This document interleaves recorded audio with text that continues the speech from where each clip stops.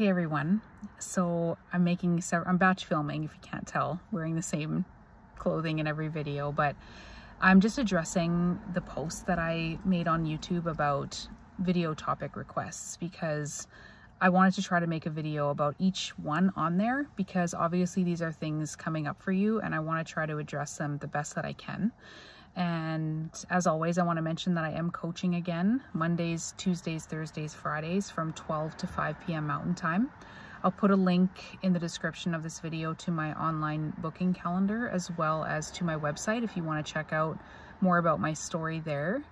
So one of the topic requests that came up was natural antidepressants after we've healed. And I think this is a great topic because this actually came up in a coaching call yesterday or the day before, and I've thought this myself, and this is a thought process I've went through in my own journey. What if you get depressed or anxious again after you've already recovered? So say you had, a lot of people have whatever they might have experienced before the drug gets heightened to 1,000 times when they come off these drugs or have adverse reactions. Plus they develop a whole host of new symptoms. So it could be neurological, psychological, physical, whatever it might be.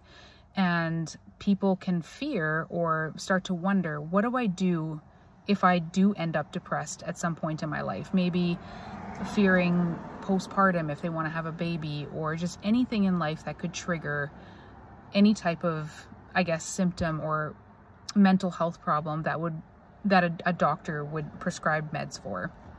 And I've thought about this myself. What the standard of care is to prescribe antidepressants for depression and anxiety.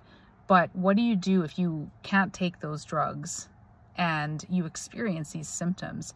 And here's how I responded to it. So there are supplements out there like 5-HTP, SAMe, GABA, all of these different things that can be precursors or mimickers of serotonergic, GABAergic drugs that are more natural.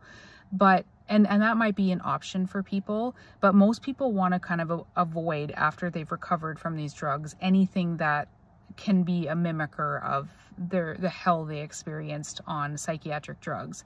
And so for me, like when I've had episodes of depression, and I'll share this with you because this would be a very typical scenario where someone would be prescribed psychiatric drugs, and a lot of people are in this situation. So my grandpa died in 2006.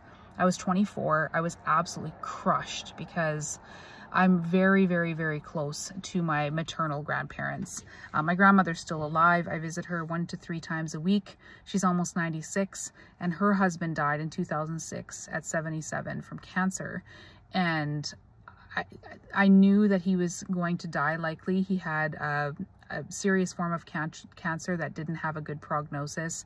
And at the time I was living 3 hours away while he was sick. And so every single weekend I drove home. I was in university at the time to visit and to just kind of start the grieving process. But once he passed, I just went into this deep, dark depression. I'd never experienced it before in my life, but it was because of grief. And it was very much like clinical depression. I wasn't really functioning very well. I was very isolated and secluded, felt just sadness all the time, overwhelming sadness. I stopped going to work. I had a part-time job, didn't phone in, didn't check in. They ended up phoning my mother, who was again 3 hours away from where I was, and said, "Where's Melissa? She's not showing up to work. What's going on?" And my mom had to kind of take care of that for me. I just didn't care. I was just checked out. And at one point I did go to a doctor and explain like my depression and how it was not me. I'm such a happy person. I've always been very social, and I was very withdrawn and was having trouble functioning and just very isolated.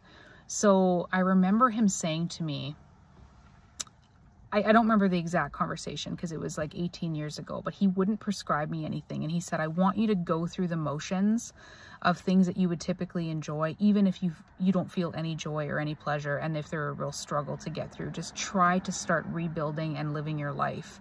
And I started doing that, and it was very difficult. But I remember specifically one day I was working out because I was like, that was always something I enjoyed. And it was I didn't want to do it, but I pushed my way through it. And I remember specifically I was doing like an aerobic step workout, and something just clicked in my brain, and I was like, my grandpa would not want me to live like this. And I had been grieving for about 9 months at that point, and something just changed. And I started just like doing a lot of self-care, and I started just re-engaging, and it's like my brain caught up and I felt better. And I'm so thankful to this day that that doctor never prescribed medication to me, because it was circumstantial. It was a proper response to grief, and I needed to process that and go through it and be able to cry, because crying releases trauma and chemicals in the body needed to kind of bring our bodies back. And when we suppress that, it's very dangerous, but that's a topic for another video. So I'm so glad he did that. And I've thought about this when thinking about what would I do in the future if I was depressed. Would it be the exact same if it wasn't preceded by grief? Maybe not, but the symptoms were pretty much the same as when I, you know, fast forward 5 years later, lose my job, go into another depression, but this time see a different doctor and get prescribed drugs, which takes me into this hellish journey for years. Again, inappropriately prescribed, but what I would do, and I've learned, I guess I've been through 2 sort of depressive episodes in my life, handled very differently by my doctors, and the first one had a much better outcome than the second one. So the first thing I would look at if I was to get depressed again is my life out of balance? Because a lot of times, and from everything I've learned about depression and anxiety, usually something is out of balance in your life, and not everything is in your control. Like, you obviously can't control when someone dies, but just look at every area. And this is where doctors really fail. But my first doctor didn't. So he asked me, you know, they ask you about your life. How is your diet? How is your, like, do you have a good social support system? Do you like your job? What are your finances like? Do you have a ton of stress in your life? Yeah, just all different kinds of things, depending on what your life circumstance is. I would look at where are things out of balance and where can I make changes. So a lot of times for me personally, I tend to push too hard and my life tips out of balance because I tend to be a workaholic. And so I put my own needs last. It's made me vulnerable to like narcissistic relationships, burnout. So I would look there first and make changes where things are in my control. That would be the first thing I would do.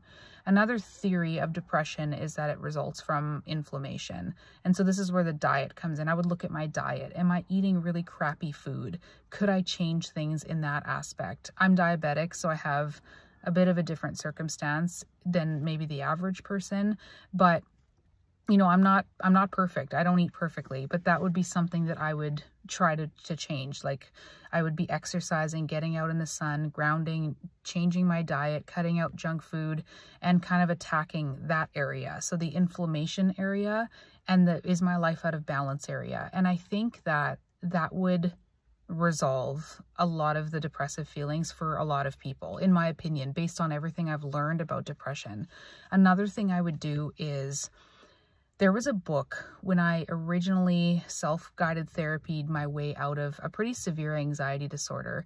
And the book was called When Panic Attacks by Dr. David Burns. So he is a psychiatrist who believes in drug-free methods to work through mental health problems as much as possible.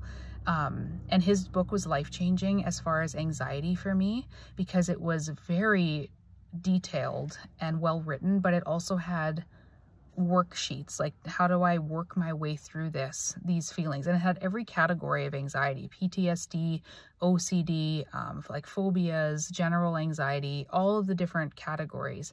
He also wrote a book called Feeling Good, The New Mood Therapy, I believe is what it's called. I haven't personally read it, but if I was to be depressed or get depressed, that would be another area where I would try to tackle. So, you know, the cognitive side of it. And because I had so much success with his anxiety book, and because his Feeling Good book has like really good reviews, and again, he helped me so much in the anxiety aspect, I would read and work through that book. And so I'd be trying to cover all of the areas: the life out of balance, the stressors, the inflammation, and the cognitive stuff, and doing the reframing in the work. Would it be as easy as taking a pill? No.